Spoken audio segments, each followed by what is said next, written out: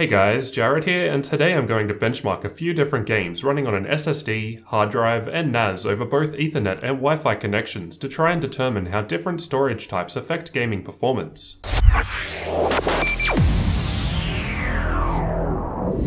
Personally, I run most of my games off of my NAS. It's got a lot of space and I can easily use the same files across many different computers without having to copy anything. This got me interested in finding out if this affects performance at all, so I've done a series of tests to see. I've tested 7 different games on an SSD, hard drive, and NAS using both Ethernet and Wi-Fi. Here are the different speeds of each disk according to Crystal Diskmark. The SSD is a crucial SATA 3 drive, while the hard drive is a 1TB 5400 RPM disk. The NAS is running 4 4TB 7200 RPM disks in RAID 6, and it'll be limited by its gigabit connection. We can see here that Ethernet connectivity is much better than my Wi-Fi. I've also tested disk latency, as this may be a better indicator compared to raw transfer speed if the game is fetching small files regularly rather than doing a bulk transfer. Basically, this is the amount of time between a request for data and the return of that data. As expected, we can see the SSD is quickest, followed by the hard drive, NAS with Ethernet, then NAS with Wi-Fi, which is quite a lot behind, just like in the speed test results. My Wi-Fi tests were done with a laptop in the same room about 5 meters away from the access point. Your results will vary based on your hardware and distance. So we can see there's quite a different range of read and write speeds here. Now let's find out if these differences translate to any difference in frame rates with our games. While I'm expecting the disk speeds to affect how long it takes for the games to initially load, I have my doubts about it making a noticeable difference once playing the games, as most of the data will have already been loaded. So let's find out.